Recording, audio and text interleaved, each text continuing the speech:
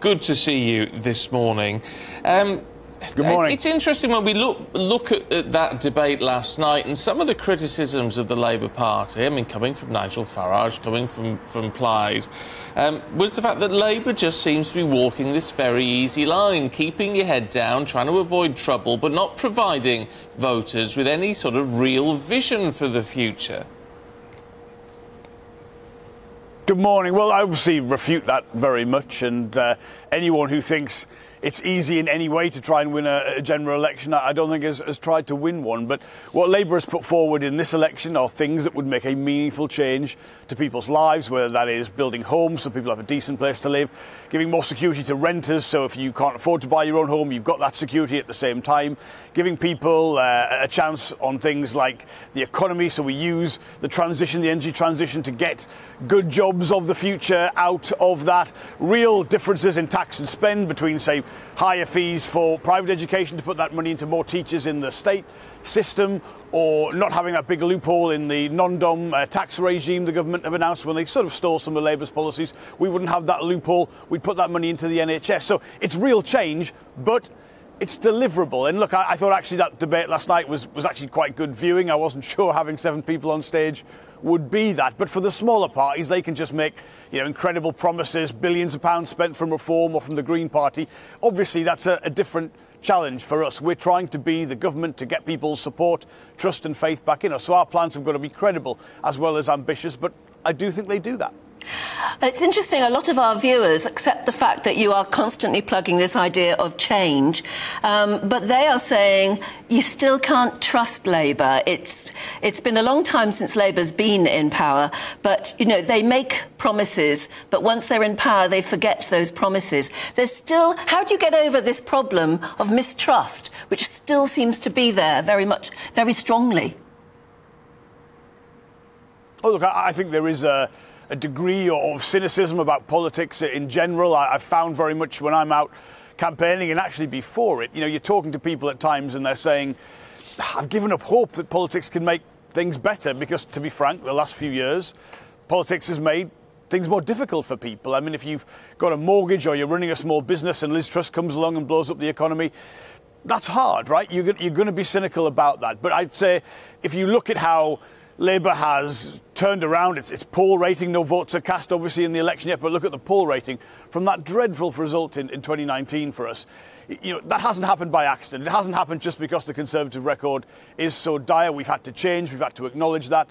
And we are seeing people at the minute say they're willing to trust Labour, to put their faith in the Labour Party. But you've got to keep doing it, and ultimately you've got to deliver for people. And that's why when, in relation maybe to that first question, people saying, make these big promises regardless of whether you can deliver them. Look, we have made things that will make a real difference to people's lives, but we know we can deliver them. We know we can say how we would pay for them.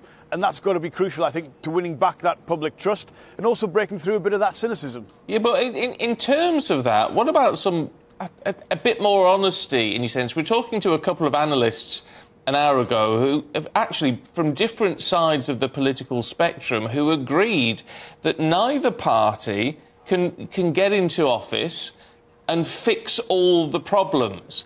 And they were both saying, well, look, why does no politician turn around and say, well, we can't fix everything, but we're going to prioritise on immigration, the NHS and education, or whatever it might be, and we'll look at other things afterwards. Why is everything spun that whoever wins the next election is going to have the golden ticket to make the UK a much better place practically overnight? Well, look, I think that's actually a set of fair points, but I do think what Labour's said and done in this election campaign reflects that. A conversation I've had several times with people is exactly that. Jonathan, there's so much going wrong in the UK. I've given up hope it can be better. I don't even know where people would start. And when you look at Labour's 6 steps, they're about showing people you can make different choices and start to make an immediate improvement to people's lives. So if you take, for instance, that point around the NHS, we've got these record NHS waiting lists. Well, by not having that big loophole in the non-dom regime, raising money from that, we're saying you can have 40,000 additional NHS procedures in England a week by putting that resource in, by changing the VAT and business rates treatment of private schools. We're seeing you can have 6,500 additional teachers in state schools. That doesn't mean that's the limit of our ambition, but it's doing exactly what you fairly just challenged. How do you show people you can make different choices and start to see an improvement? And I think, look, at the same time, we can't be criticised for being said to be not making big enough pledges, but also then leading people to have false hope. There's a tension between those two things. I do think there's a lot to be proud of in the UK, and I do think things can be better. I think you can want that and have that ambition without pretending that everything can be made better overnight. But I do think better choices can be made, and that's at the heart of those first 6 steps for Labour. And can I just ask you about the Labour Party's position on the NHS? Because it did come up last night. Whereas, the Lib Dems, for example, were saying, no, the NHS doesn't need a reformed system, it just needs more money in. Whereas Wes Streeting, your Shadow Health Secretary, does seem to be sort of somewhere in the middle, saying, well, yeah, there needs to be more money, but there needs to be reform of the system as well.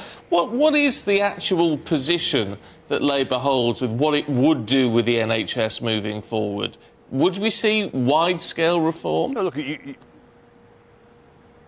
you've just given the position from Wes Streeting, the Shadow Health Secretary, spot on. Of course, we want additional resource going in there, but we recognise the challenge is a big one, and we've got to be willing to do things differently. That the kinds of reforms we're talking about, of course, it will still be an NHS which is publicly owned and publicly delivered. But for instance, Wes has talked about pharmacies doing a little bit more so that you can relieve some of the pressure on GPs. We've said on waiting lists we'll use every bit of capacity that's available to bring those waiting lists down, exactly how the last Labour government did, to see the record satisfaction that then existed in the NHS. So we're willing to do things differently, of course, because Labour created the NHS. It's something that's so dear to us. But we also have said, and they'll be reflected in the Labour manifesto, again, we've got to be doing a bit more to prevent poor health to begin with. That's everything from how junk food is advertised to how we are properly making sure people are exercising and taking the right steps themselves to keep their health